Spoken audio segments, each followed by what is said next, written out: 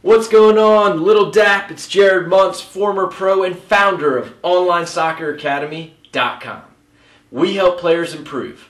Subscribe to our free OSA newsletter to receive training videos, player spotlights, motivational quotes, and much more delivered to your email on Tuesdays. Today, we're learning how to play defensive center mid.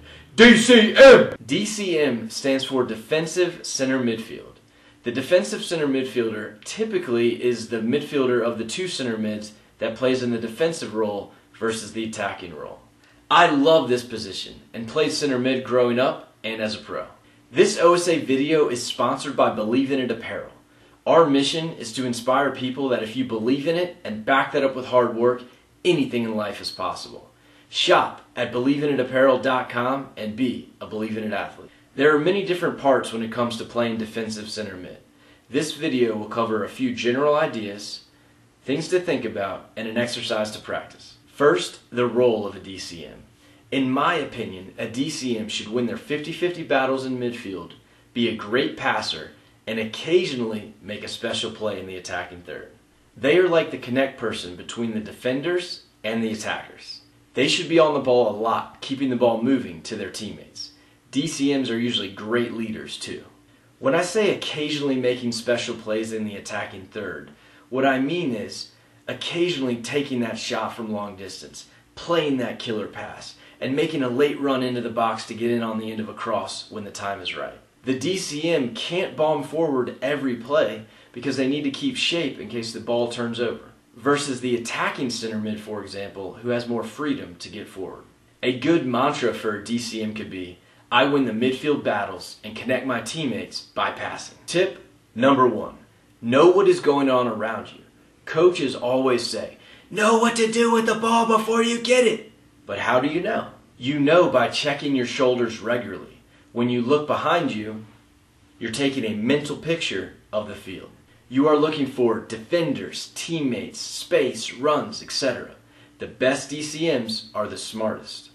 Work on your speed of play regularly by watching these OSA videos. Tip number 2. Do not try to play the perfect pass every time. Your job is to be the connect person between the defense and the attack by making passes. Mainly simple on-the-ground passes. Yes, sometimes you're going to need to switch the ball or hit a chip pass or hit a long ball over the top. That's fine. My point is, when you see a pass, make it. Do not try to always find that perfect pass and doubt your first option. Tip number 3. Keep your shape.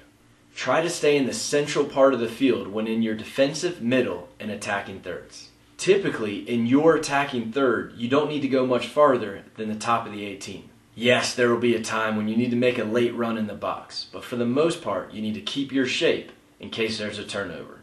If the ball goes wide to your winger, don't go all the way wide to support them. Stay central. Tip number 4. Stand with your body open to the field. What I mean is, if your right winger has the ball, don't stand like this. Why not? Because now you can't see what's behind you and your body's in position to take a touch back in the direction that the ball came from. Instead, stand like this with your body open to the field going forward. This way, you can see the ball, what's up the field, and also your body is positioned to take a positive touch. If you have a defender on you, then your body is in position to be a shield between the ball and the defender. This gives you better balance, strength, and you are less likely to get knocked off the ball.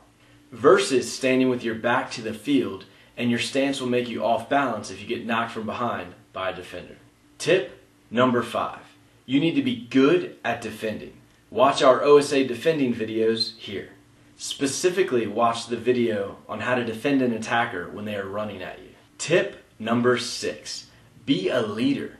Communicate on the field by saying man on and turn. Lead by example by setting the tone in midfield that you will work hard the full game. Encourage your teammates when they do a good job, and also let them know it's okay when they make a mistake. Make the players around you better by being positive, and you will be a better player. Tip number 7. Attack when it's on. It won't be on every play, but when it's on, get involved in the attack. Make that late run into the box. Take that shot from 20 yards out. Play that killer pass over the top. Get an assist. Score a goal. be the hero. Don't attack every play, because remember, your job is to connect your teammates by passing. But on occasion, when it feels right, make something special happen. An exercise we can do to practice. This exercise is for ball distribution. It will help you work on your simple, clean passes to connect the defenders to the attackers. You will need a few balls, a partner, and 5 cones. Set the balls up at a cone where your right fullback is. Then have the right back pass you a ball. You angle your body to the field, check your shoulders to see what is coming, and then take a setup touch in the direction you want to go for your pass. You decide if you will pass it to your attacking center mid, outside winger, back to your center back, or chip it to your forward. You make the call. The cones are your imaginary teammates. Let's do a few, and that'll give you a better idea of how it works.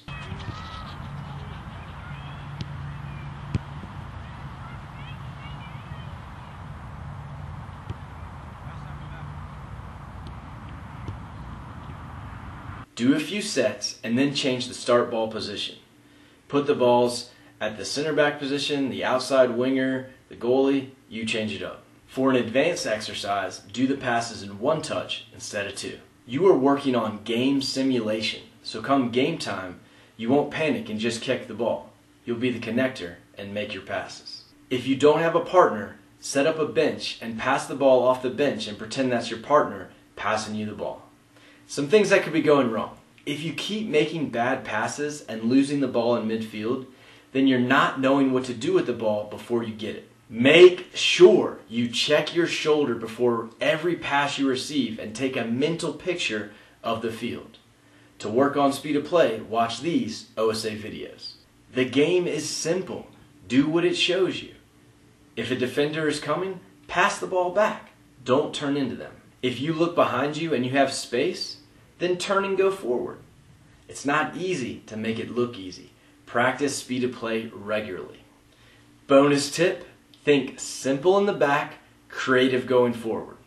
When you are in your defensive and middle third, keep it simple. Don't try to play that killer fancy pass in your defensive third.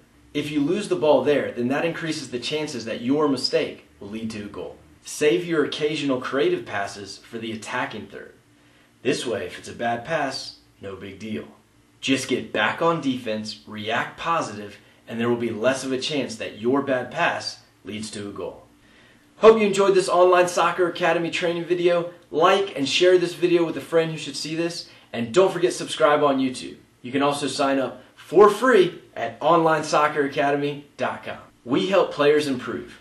Our free weekly OSA newsletter comes out every Tuesday. It features training videos, player spotlights, motivational quotes, and much more. If you want a Believe in It shirt, please shop at believeiniapparel.com. You'll love our soft and comfy shirts. Post a comment and let me know this video worked for you. My name is Jared Muntz, and remember, if you believe in it and back that up with hard work, anything in life is possible. Believe in it!